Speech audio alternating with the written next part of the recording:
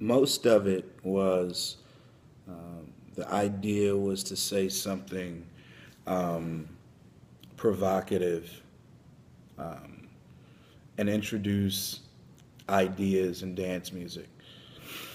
For the most part, there'd been poetry, particularly like an Afro house, soulful house, and stuff, kind of poetry that reiterates the role and the spirit of the dancer or the drummer.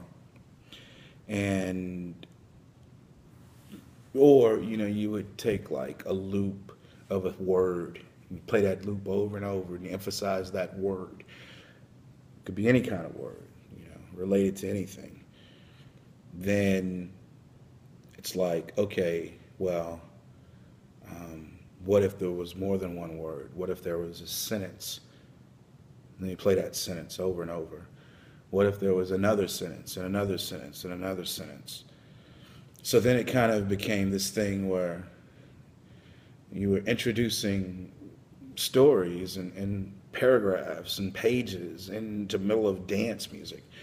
Garth and I first tried this out live on a dance floor for 6 months. We did this thing called Jim Kelly, and it worked, at least live. People were either dancing or listening or both. Some people would stop and come up to the DJ booth and want to know, what is that he's reading? The power of words is interesting. It's interesting. The power of words. The EP came out, Postcards from Strangers, and Sucre Sacré came out, and a lot of people really responded to that song. In that song, I'm reading from my novel, Red Now Laters. And what I found interesting as the songs start to float, out on the mixtape circuit and around DJs, as you get feedback from people, the people were really responding to the message, responding to the words in dance music, which almost sounds weird or feels like some kind of oxymoron or something. Like, dude, dance music, and you got words in it. Eventually, people started to look to Trinidad-Senolia, Mateo Senolia, for having messages in their music, conceptual ideas introduced in a music format.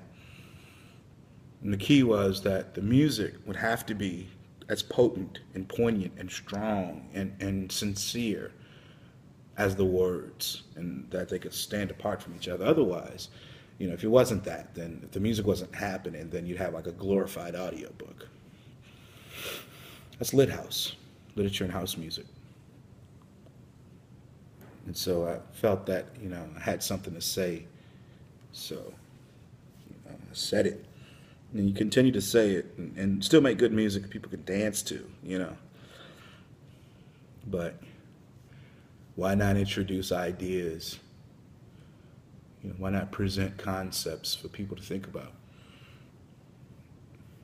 And that was kind of the point.